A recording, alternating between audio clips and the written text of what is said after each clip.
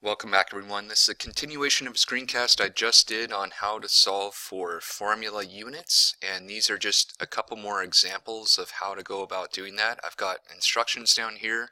If any of this doesn't make sense, I would say please take a look at my previous screencast dealing with how to do this. So I've got a link posted right now, and so let's go ahead and get started. If you look at a periodic table, aluminum is going to have 3 valence electrons, so we could go ahead and write that down, 3 valence electrons.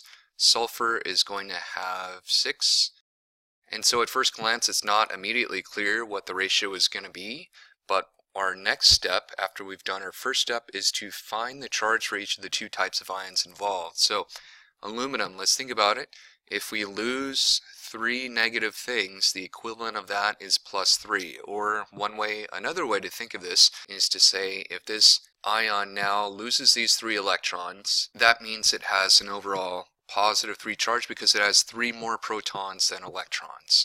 Similarly here, if this sulfur atom becomes stable, it's going to gain 2 more electrons, and so it's going to have a 2- charge. Let me go ahead and write the aluminum 3+ charge. Alright, so what I asked you to do earlier, once you find the charge, you're going to write out the multiples of these charges. So aluminum with a 3+ charge, multiples of 3 are going to be 3, 6, 9, and 12.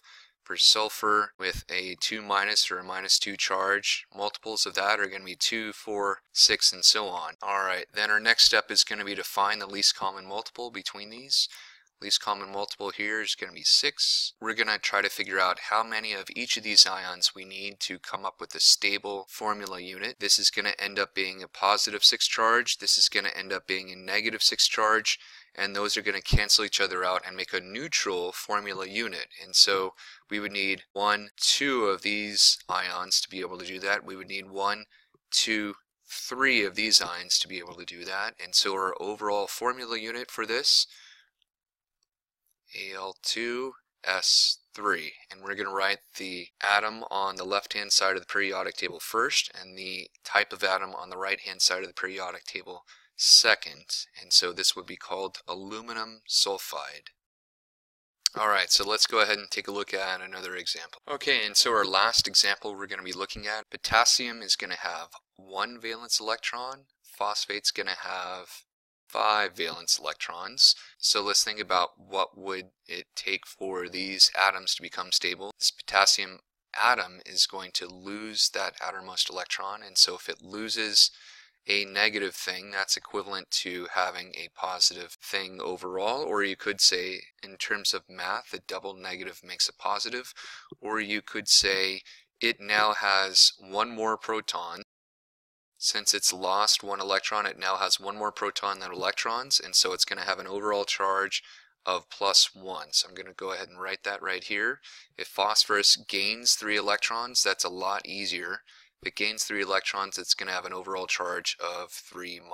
And so we could go ahead and write out multiples of these. Multiple of just 1, there's an implied 1 right there with the plus.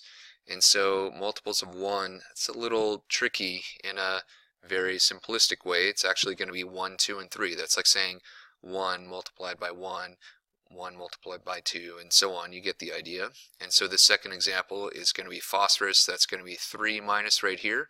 Multiples of that are going to be 3, 6, 9, 12, so on.